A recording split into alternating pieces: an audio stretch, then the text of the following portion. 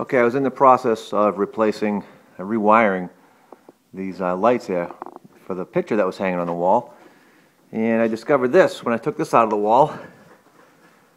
Somebody cut off the back of the box to stuff this power supply in there, and also we have this flexible cord that goes down to this switch which controls the lights.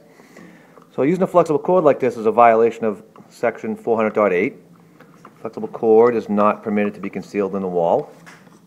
Also, this is a misuse of this power supply for this picture light. This is intended to be cord and plug connected, and apparently somebody cut the cord end off and just hardwired it into the switch, so that's a violation of section 110.3b.